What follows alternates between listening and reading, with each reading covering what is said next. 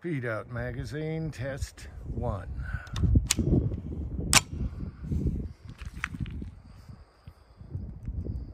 .45 can on a 9mm.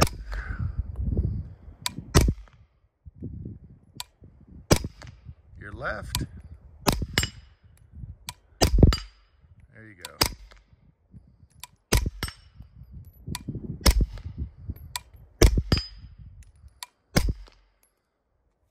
Shooting a little left, and it locked back.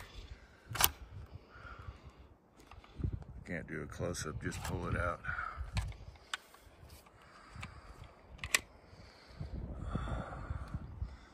All right, Peed Out Magazine. Hello, this is Uncle Jim. And the other day I ran into an anomaly, an enigma, and so I thought I would share this with you. And this pertains to the Lyman Brass-Smith powder measure here, which I've had for years. I bought it when it first came out. They were $35, and I should have bought more of them at that price. Anyway, what was happening is, well, let me show you. So, for those that don't know about these are great. They'll throw any good throwing powder perfectly. And so what I really liked about it is it has an adjustable stem, so you don't need inserts. They're referenced, so you can do rifle and pistol.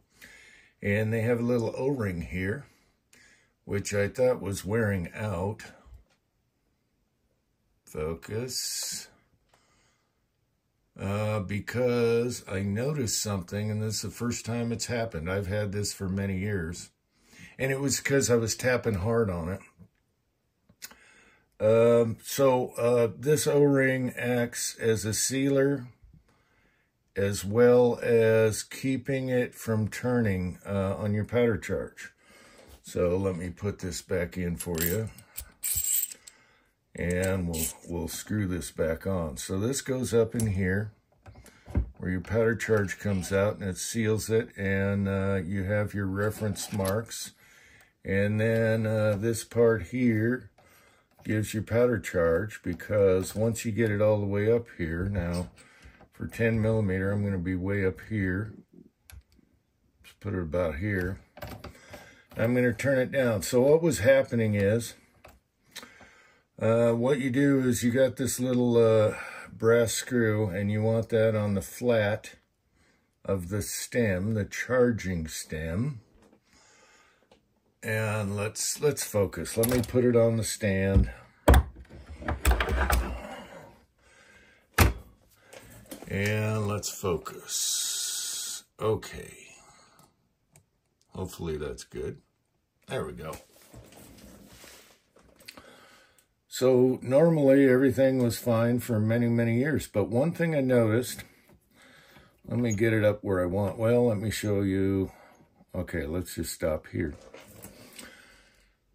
With the powder I'm using, each powder has a different personality when you're throwing. And sometimes with this particular powder, I like to go 1 up and then 2 down. And I was tapping it pretty hard and a perfect charge. And one thing I noticed is, this was to the side here. One thing I noticed was this slightly turned at the end of my tray when I was almost done. So I measured it, and I was 1/10 of a grain off. Are we still focused?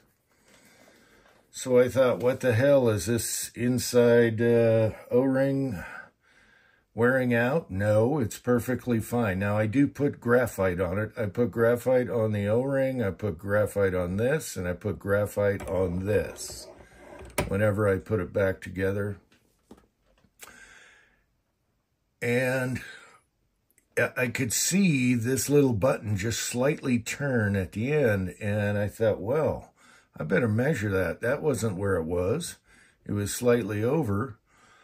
And sure enough, it had turned on me, because this is kind of slippery. It's got graphite on it and everything. And I thought, well, okay, let's fix this real quickie fix. Keep it simple, stupid.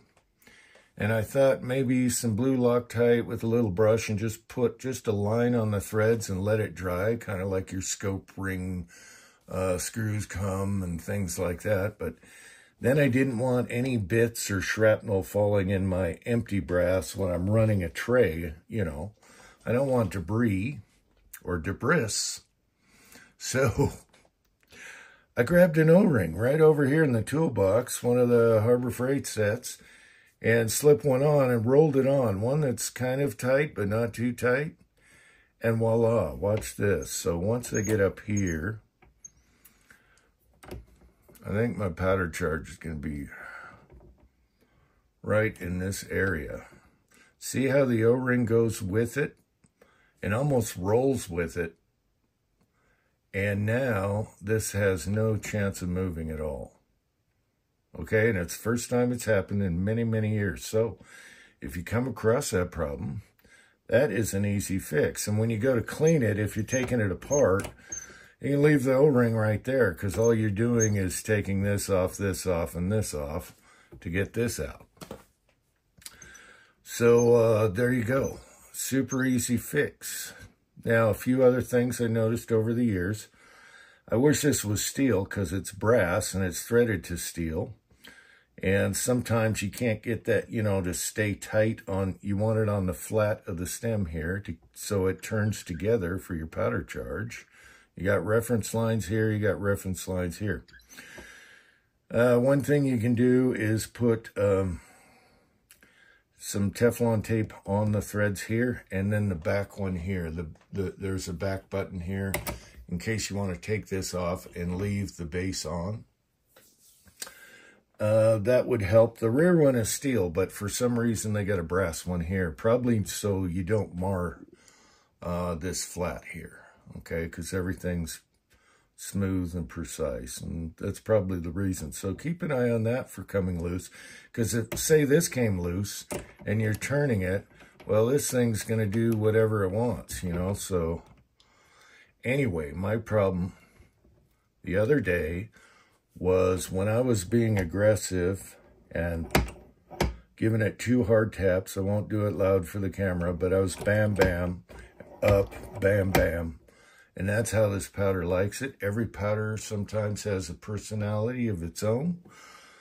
So the easy fix was an O-ring here. And you can leave it on there, and it doesn't matter what setting you're on. If, say you came way back here, you can roll it down to where you want and then go in with your charge until you have the proper charge.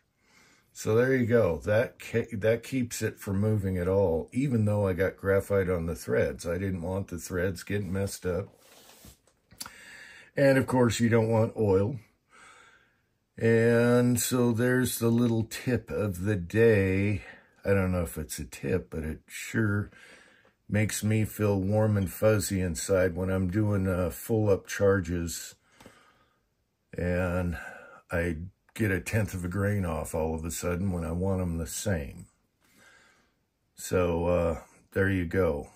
So you can Teflon the brass, put an O-ring here, and you can leave it on. And they're super cheap. Big Harbor Freight kit. They had a whole bunch of this size in there. And boy, I feel better now. We can continue. All right. So anyway, over here, I was doing some cranky molds. I've already shot. I had a full tray here. By the way, I'm using 6-shooter Texas trays. The best. Look at that. You can hold them sideways. There's no wobble. You can put a funnel on them. You can use the thrower just like we're doing now. And so I'm trying cranky. Let me borrow a mold. What is this? This is the Accurate 40-180B. They come out to 182 to 183 grain for 10 millimeter. And I only shot a few because I kind of screwed up. But in this dry bog, there's the group. We got this 5-shot group, and I'll take that all day long. Now, I did make a little mistake here. Since this bullet is an ogive piggy, I left him long, a little longer in spec. You know, less jump. And my mistake was I plunk tested all the barrels, even my picky aftermarket barrel, which has a tight chamber and a short chamber. And I made them all plunk in that tight chamber. However, I forgot to check the magazines. I just grabbed the Glock magazines. I'm shooting a Glock, a 1911, and a Strybog. I checked the Glock magazines, and they fed in there and didn't bind up at that length. Okay, the length here is 1.271. Now, more specky for this kind of bullet would be 1.265, and that's what I should have done.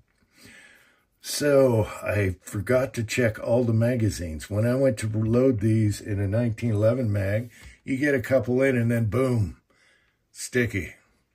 Same with the Strybog. I had to really manipulate them so they wouldn't have a jam problem. And luckily I got some rounds out of that thing. So next batch, I got to go down. These are all going to be for the Glock, which is perfect.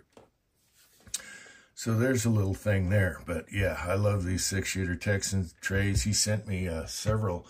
I think I have 3 of them in this caliber, which is plenty. So there's the little tips of the day. Another little fixing here are these PSA AK magazines in 5.56. I'll cover that in another video, but we were testing that the other day in the little Zastava, and the mags are super nice. Here is the stock Zastava mag, okay? Steel reinforced lips, really nice. Steel reinforced, steel reinforced. So my son bought 3 PSA mags. And they are steel reinforced in here, so if your mag falls or whatever, hits the ground, and then a steel base.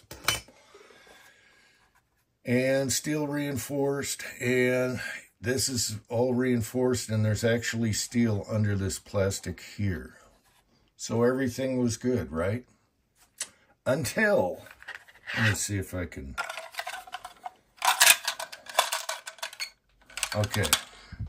Until we were shooting just a couple rounds to sight in at a time, like putting 2 in, we were testing a trigger. And what was happening is when this came up, it would go clunk, and it was catching on something. Now you can see it's super smooth. Now, I don't know if that's going to be in all their magazines or what. So the simple fix on this was, I'll try and do a close-up here. He figured out that it turned out to be these 2 little nubs that ride down in the magazine, keep it side to side.